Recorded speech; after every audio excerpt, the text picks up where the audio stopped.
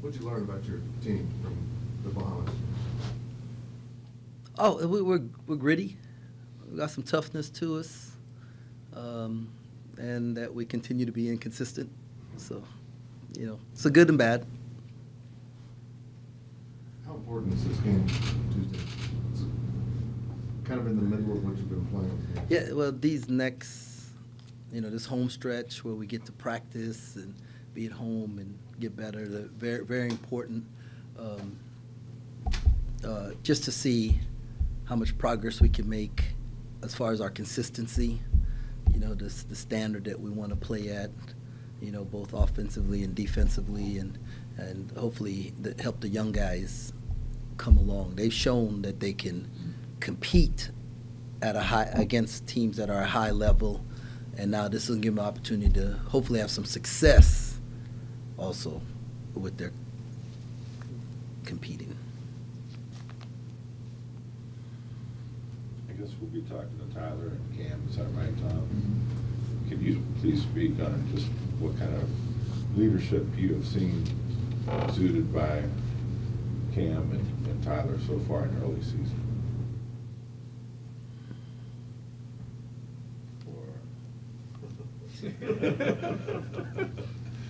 Maybe their playing abilities. Well, they're both good players, right? And see, to me, leadership for me is about what are you doing for the other people around you, right? And we don't have enough guys, and those two in particular are doing well on their own, but they're not helping anybody else come along yet. And so that's the challenge for us to get to where we want to get to. If I'm the only person that's saying it and seeing it, then we can't be the team that we're capable of being. And so that's the push, the stretch. Those guys, sometimes when you like each other, it's not always a good thing. Sometimes you got to go past like to love, and I love you enough to tell you the truth, and that's where we have to get to. Sounds like the leadership applications are still being taken. Yeah, but we're making progress now. We're making progress. We've seen some good things, and then it's just now we have to build on that and the consistency of it. Coach, you've talked about the tempo with which you'd like to play. Are you getting the transition points that you want, and how do you improve that if not? I like our pace. I don't like our execution in the pace, and so if we can cut down on our turnovers and make sure we get a shot up every time, that's going to help us. As this team continues to grow and evolve, there's what I like and then what's best, and that's where, as a staff, we're trying to figure out not just what we like, but what is best for the group. And it might be a little bit slower pace, might be call a few more sets. We're working our way through that right now. Do you have a target date in mind for when Nae'Qwan might be ready to rejoin you guys? No, nothing's changed with Quan. After 6 games, what has pleased you most about your team? I feel like we've continued to get better. You play USC and Miami and Providence in this stretch, right? Those really good teams. We could have played 3 other teams, our record be different, but not have improved as much as we have. And so, and I like that what our young guys are doing. I like that, they're making strides, like quickly, and so that's exciting. What kind of stands out to you about your freshmen so far? They're not afraid. They think they're better than the other guys on the team, and that's fun because talent-wise they might be, they just lack experience right now. Who are you? What have you seen from them?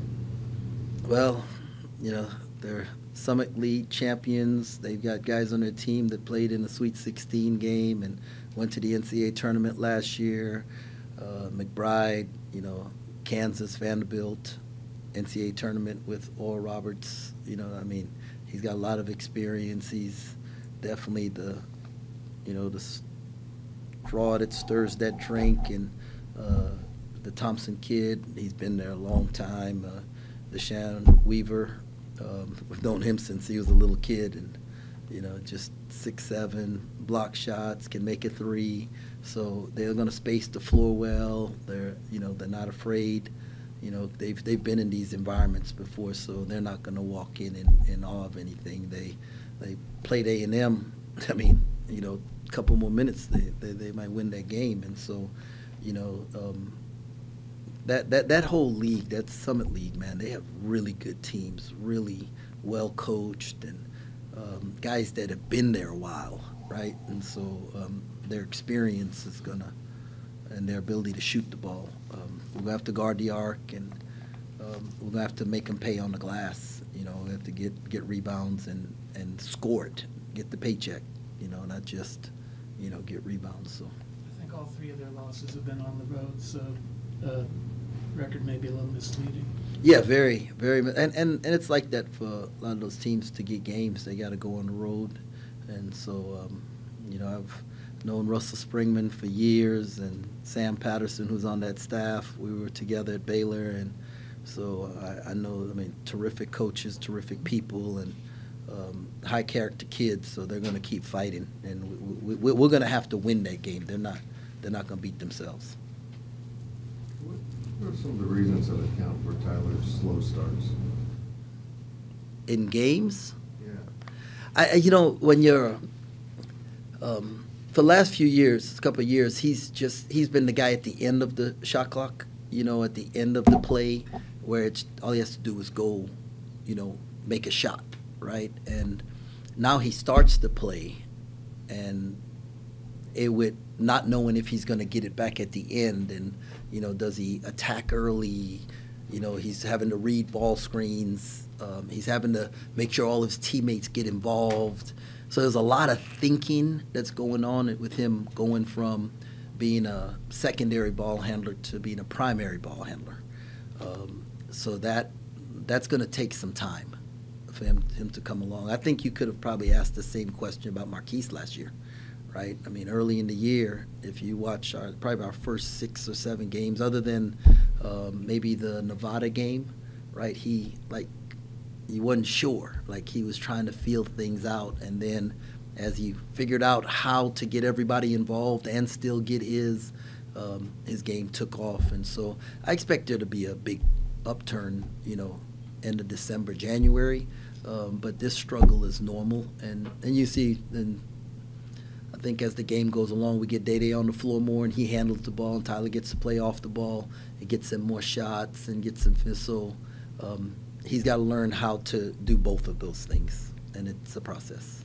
Are you asking him to do more than maybe he has in the past too, do you think? Yeah. We're asking him to think about his teammates and know where every read is at, and figure out who's hot and get him another shot, and then pick his spots, and if he picks a spot and misses and it's a tough shot, then it's not good. And if he thought a guy was open to turn, the guy doesn't catch the ball, it's his fault. And when you're the point guard, everything that goes wrong is your fault, right? And so he's being stretched, but it's good. It'll be good for him later on. With David, can you take me back to what you really liked about him as a recruit and how you guys kind of linked up a year ago? I like David's versatility, his speed, and his size. In this league, you got to get guys with size, and got to watch some of his high school stuff too as we were going back, not just what he did at Virginia Tech, and saw him do some things in high school, and you say, man, there are some things this guy can do. And so that he's another guy who's being stretched, asked to do a bunch of things that weren't asked of him last year, and he's trying to figure out how to do that and still play his game. And so yeah, Dave, you know, his best basketball is ahead of him, and it's just a matter of him having the confidence to do the things that we see him on the floor, that we see him do in practice every day. What's different for him in the new offense? Not necessarily the new offense. It's like taking a leadership role, Okay. right? Speaking out, you know, just that, and you know, the goal was for him to play probably more 5 and be in the center of the floor with the ball against the opposing team's 5, and because of things out of his control, he's playing a lot of 4. And so now he's going against a smaller player that he has to attack a little differently, probably more from the side than from the middle. So there's some moving around he's going to have to make some adjustments to. But you know, the work he did this summer, I think it'll pay off as we continue to move forward. Everybody gets a little more comfortable. What kind of role did he play on the Netherlands team? Was it different or? Yeah, no, he was, I mean, he got to handle the ball. He got to make plays. He was a cutter. He was a roller. I mean, like, they moved him all over the floor. And his versatility on defense allowed him to do that. And, you know, so, you know, I think is going to pay dividends moving forward. Is Glover just continuing to heal and get better? Yeah. You know, it's I think they said it was a 4 to 6 week recovery, and I wanted to make it a 6 to 8 week recovery because I don't want him to come back, you know, early again and have to have a relapse and stuff. Want to make sure he's completely healthy. And Luke, everybody's felt good about it. He feels good about how things are coming along, and so we'll get him.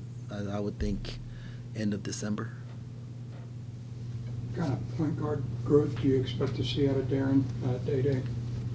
Yeah, it's every day he's going to continue to get better. And the thing about Day is he really believes in himself, and he's tough, like mentally, physically, emotionally. You can coach him hard, and he responds the right way. And I mean, he wants to get better. Like, he works in the gym, watching film, and so there's going to be just a constant growth that's going to take place. And I'm excited. He has a bright future. I don't put there's not like a number on the growth or a percentage on the growth. It's just you see little things and how he listens and how he can translate. He's learning terminology for the first time in his life, you know, and actually the day of practice I had him talk me through something, and he was using regular people's talk, and I was like, no, I want you to talk me through with our terminology.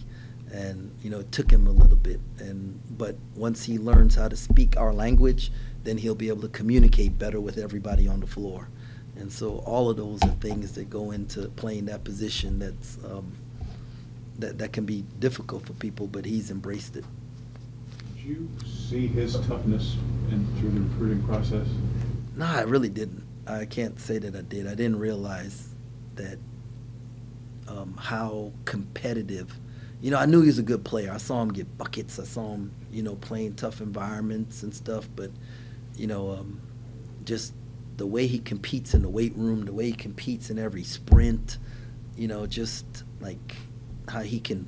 I mean, he's been the one person, if there's one, that's really surprised me about, you know, all the intangibles that are there that I wasn't positive about. With Arthur, were you, he seems to have been more assertive in the last couple of games. Is that on him? Is that you guys preaching that, or combination of the above, all of the above? Well, you know, we've asked Art to buy into how we want to play and what we need him to do and when we need him to do it. And I think he's figuring out the right spots, you know, when to be assertive. And, you know, obviously if you're assertive early and the ball goes in the hole, it looks like a great play. If you're assertive early and it's a turnover, a missed shot, it doesn't look like a great play. So, you know, one of the things, you know, as a coach, you hate guys who do everything you tell them to do or do nothing you tell them to do. At some point in time, they've got to, like, see the play and go make it, you know, and then live with the consequences. And he's one of those guys. But what he's done recently is wait, you know, for the right moments. As you know, he doesn't necessarily try to attack on the first side, against the set defense, and his leadership, right? Like, he's really, when you sacrifice for your teammates, that's a sign of leadership, and he's done that, and he's doing it more and more. So very pleased with his growth.